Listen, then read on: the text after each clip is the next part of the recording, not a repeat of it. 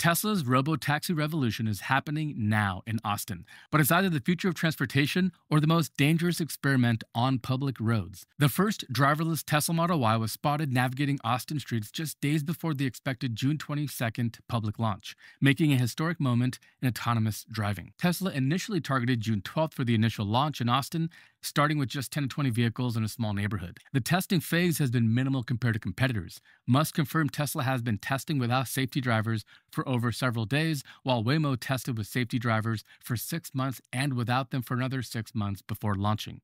Musk believes this launch will force other automakers to license Tesla FSD technology, claiming competitors will realize if you don't have this in a car, nobody wants your car. Any Tesla from the factory is capable of becoming a robo-taxi through software updates, although people with older hardware might be out of luck. Austin officials say they haven't received emergency planning guides or specifics about autonomy levels. Tesla plans to use heavy teleoperation with potentially one remote operator per vehicle. Unlike Waymo's LiDAR-based systems, Teslas rely solely on camera and computer vision. This isn't just ride-sharing in one city the way Waymo has done it. Tesla's approach has been general, which means they could roll this out to cities day after day, and the cars would learn how to drive themselves.